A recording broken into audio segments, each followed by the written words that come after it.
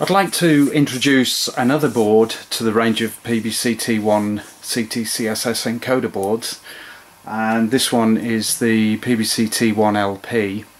It's a low voltage, lower current version of the PBCT1A and B, and in this case I've fitted one to a Pi PF8, and I'll just demonstrate it working now.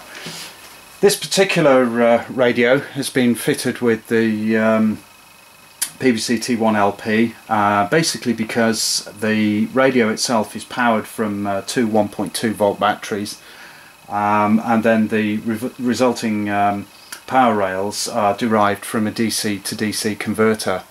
That means that obviously we're going to lose some efficiency in the converter before we then have to regulate the supply back down to 5 volts by using the PBCT1A and B.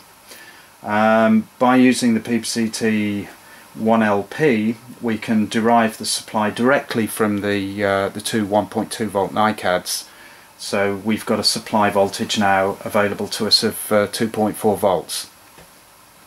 That means we're not wasting any power in converting up and then back down again. So this radio is default to tone F, which is 94.8 Hz, as you could see there. If I just key it up, I've got a receiver here set with tone squelch on it, as you can see at 94.8. So we've got audio. Now if I power it down and power back up so we can get into the tone select mode, we'll select tone A. So I'll just test that, and as you can see the audio is not being passed. By just quickly switching to 67 Hz you can see that we're actually there. And just to demonstrate again, it has the exactly the same function as the PBCT1A and B. And there we are, back on 94.8, so we'll select that. Okay, the current drawn on this particular board is remarkably low.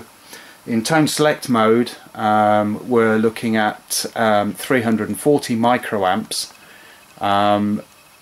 When we're in standby mode we're drawing less than 1 microamp.